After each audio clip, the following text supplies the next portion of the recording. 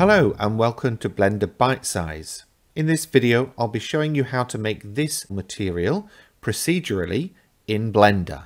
Feeling lazy? You can support this channel and skip the hard work by grabbing the blend file for this material from Gumroad for just £1. Feeling flush? Feel free to throw some of that coin my way using the coffee link in the description below the video. Right, let's dig in. This shader came about because I thought the other day, instead of creating a whole bunch of different gemstone shaders, that we could actually create one that we could manipulate and change to represent all sorts of different gemstones. So I'm in the shading tab. I will enable viewport shading. I've got 3 different gemstones, all with the same material applied at the moment, but I'll show you later how to change individual gemstones within your scene.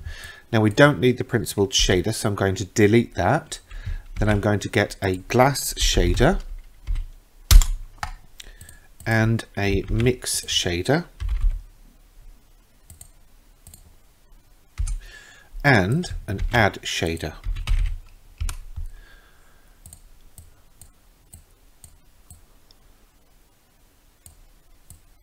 Now the add shader is going to go into the bottom slot of the mix shader. Mix shader is going to go into the material output, and the glass shader is going to go into the add shader. Now we've got much more to add, but for now that's kind of giving us a start.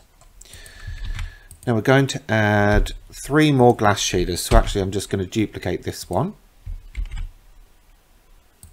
So you press Shift D to duplicate. I then need 2 math nodes, one up here and one down here. I need another add shader because we need to basically add all these together.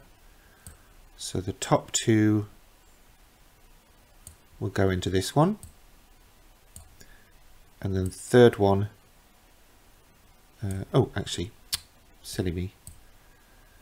So we need one for that, and I need another one.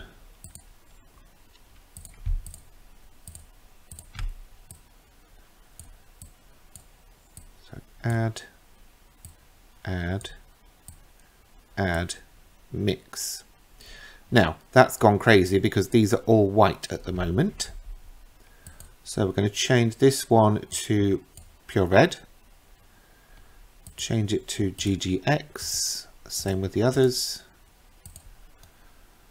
Change this middle one to green, so full saturation and 0.335 I think will give us the green we want. Yeah, that should be about right. Full saturation on the bottom one and 0.6675 for the blue.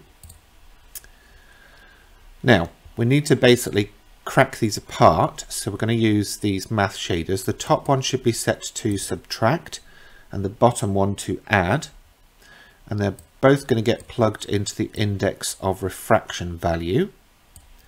This one we don't connect to anything just yet. First we need to add 2 value nodes. Now one's going to be index of refraction and one's going to be dispersion. So to change their names we can actually go into the node control here by pressing N and then just renaming them. So you can see that's now called dispersion, and this top one I will call index of refraction, or IOR. Now that's cool as it is. Anyway, so this index of refraction gets plugged into the top slot of both,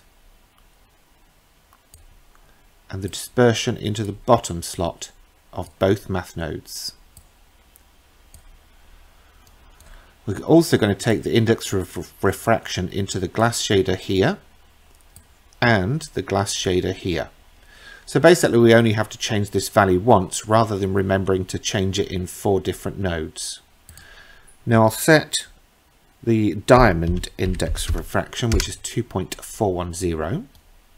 And if you ever want to know what an index of refraction is for a particular gemstone, just look it up on the internet. It's all out there, the information.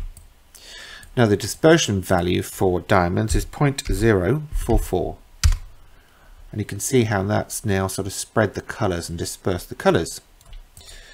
Now to control the colour of the glass itself, we're going to add an RGB. Now I could actually just change it here, but because I'm going to be grouping these and controlling through a group, I wanted this separate colour control. So we've got everything set up. Now the mix shader I need to control with some form of mask. So I am going to add a light path. Now I think I've got this right. Shader, blue.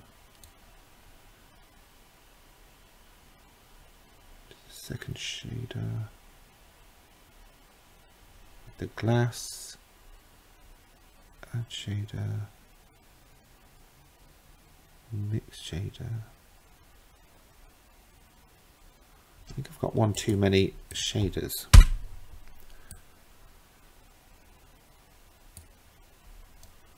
So we've got green, red, blue going into there. Oh, I forgot to change this one as well. Ah, okay, yes. So this add shader goes into the bottom slot of the mix and the glass goes into the top slot. There we go. Apologies for that. Anyway, for this mix shader, we're going to take is camera ray from the light path and plug that into the factor. Now that's the entire setup arranged, but like I said, we're going to control this through a node group. So select everything here and then press Ctrl G. Come out of that and you'll see what we've got here. So we've got the index of refraction control, we've got the dispersion control, the color control, and then everything's being piped through this node group, so it makes it much tidier.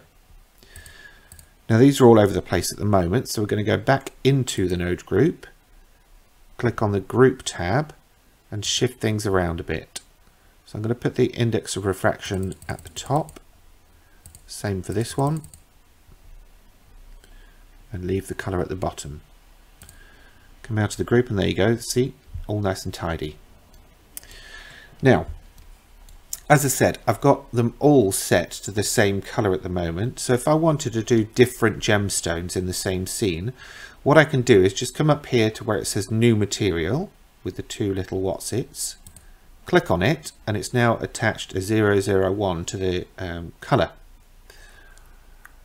Now I don't know what object I've got selected, so let's turn on these. Okay, so I've got the little one selected at the moment,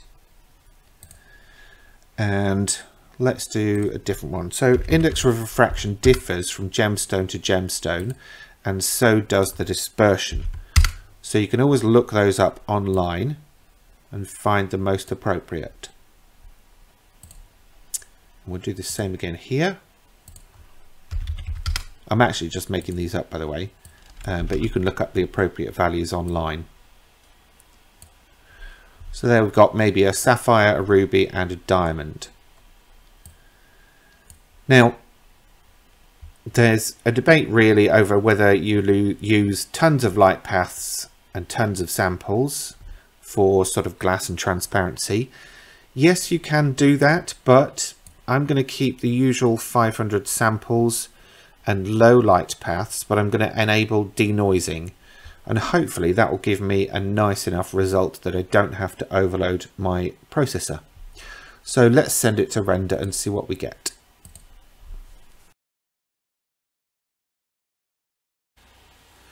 Okay, there we go. It took around 50 seconds and I'm quite pleased with that result. I mean, it depends how big you're going to use this picture, what you're using it for, and all the rest of it. But there you go. It's a nice, easy way of using or reusing that node group and creating all sorts of different gemstones within the same scene. So I hope you found this useful, and will give the video a thumbs up before you leave today. And of course, subscribe for future content. In the meantime, thanks for watching.